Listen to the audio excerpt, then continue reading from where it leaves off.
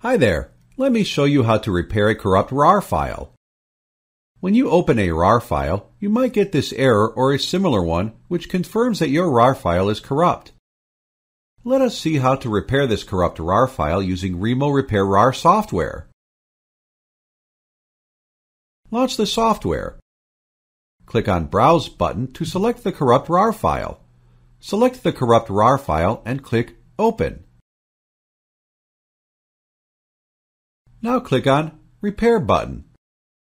Once the repair process is complete, you could find a folder called Lost Files. Double-click on the folder to view the list of files inside. Click Next and click on Browse button to select a location for saving the repaired RAR file.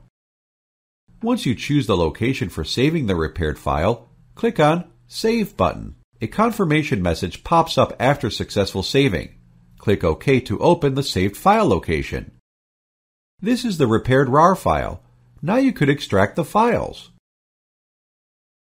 The data inside the RAR file is extracted successfully. Thanks for watching.